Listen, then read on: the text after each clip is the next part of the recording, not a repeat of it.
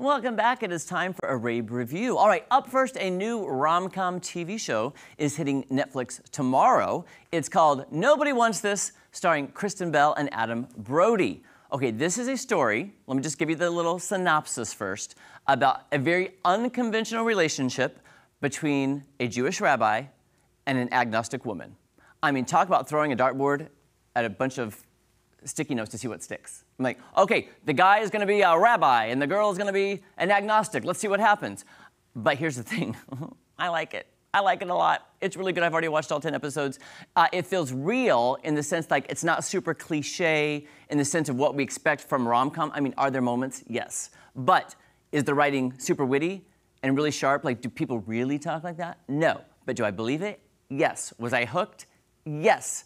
I really enjoyed the not over-the-top sense of this, about two people really falling in love and having so many obstacles, because it really does happen with couples who have different beliefs. How are they gonna make it work? Take a look at the trailer.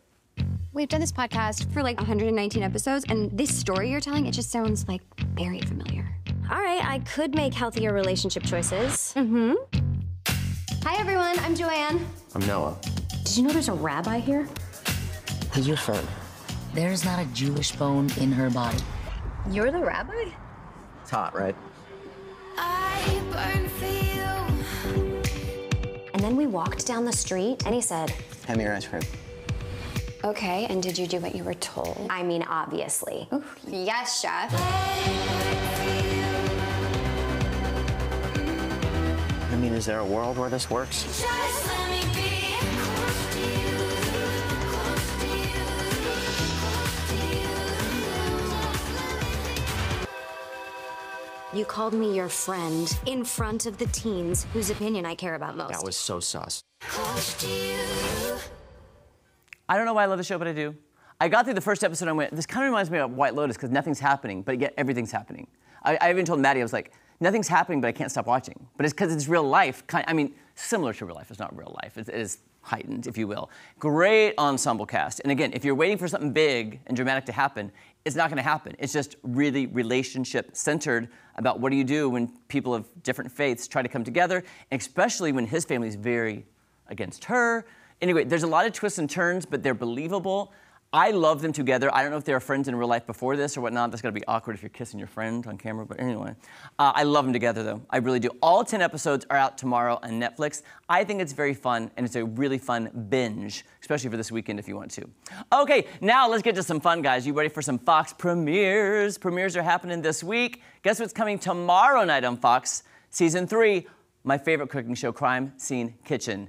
Joel McHale is back as the host, and a group of new bakers are back to solve the mysteries of this crime scene kitchen. Take a look at this.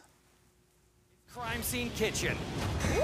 Drama, pressure, baked goods, sweeping lights, and smokier than ever before. Crime Scene Kitchen is back. Season 3 of Crime Scene Kitchen is the toughest season yet. There's new challenges, harder clues, and we've got international bakers from around the world. Eat your heart out, Julia Child. Competition. 6 teams of family members and 6 teams of friends go head-to-head to scope out the clues, then recreate the mystery dessert. We got pears, bombs, Yeast? for tarts. What is this? The already loose bonds of friendship should start fraying by now. What are we going to do? Recreate the mystery dessert. Oh my God, they're Madeline's. And they're one step closer to a $100,000 prize. As long as you don't get distracted, which is what I'll be doing constantly. You're done. Okay. You're done. See you later. Bye, Joe.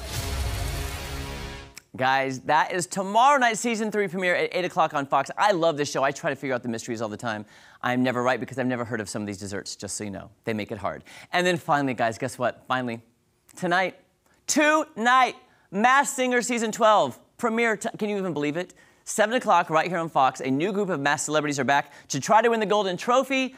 We'll dive more into the characters in just a minute, but first, let's take a sneak peek at what you can expect tonight on the premiere. It's time to face the music. I love this part. The biggest mystery on TV is back.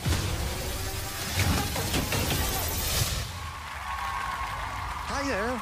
Can we get some lights in here, please? That's better. Let's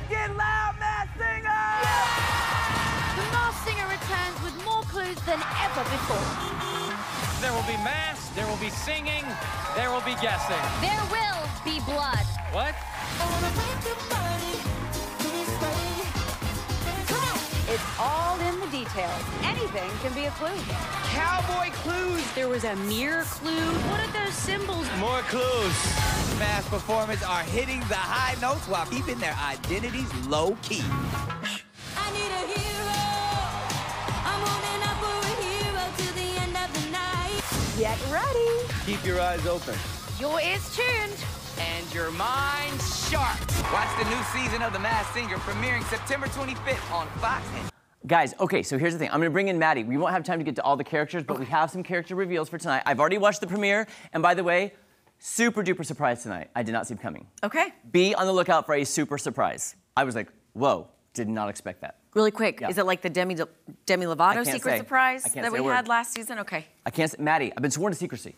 So let's take a look at some of the characters and just your opinions. Okay, we have Bluebell. Been there, done that. Haven't we already had a flower? It looks like Tulip. Yeah. Remember Tulip? I do think it's very similar. Yes. Good call. Okay, let's move on to Buffalo.